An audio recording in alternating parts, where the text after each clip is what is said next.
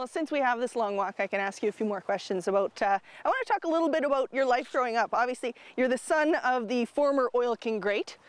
You're the son of the former first captain of the Edmonton Oilers. So growing up in Edmonton, what's it like to kind of, you know, go through all that? We have one more tee box to go. You can keep walking. Wow. Another one. Yeah. Well, Meg, I'll be honest with you, it's pretty neat, and it's, you know, to have had the kind of childhood that I had, being able to grow up and skate at Rexall. I guess it was the Coliseum at the time, but that was a big part of my youth. You know, I was born after the Oil King days, but it's funny to see how many people still remember my dad from that era and the impact that it had on the city. So it's pretty neat to be involved with the Oil Kings now, and you know, we've had some pretty successful seasons here and recapture a bit of that Oil King mystique from the 60s.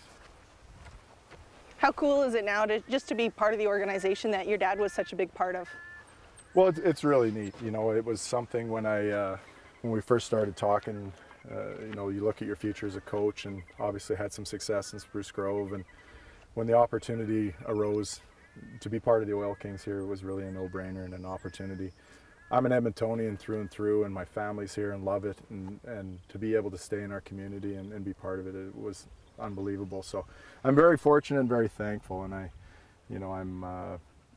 just think it's such a neat organization to be a part of, and they do it first class. Very cool. Well, we've arrived.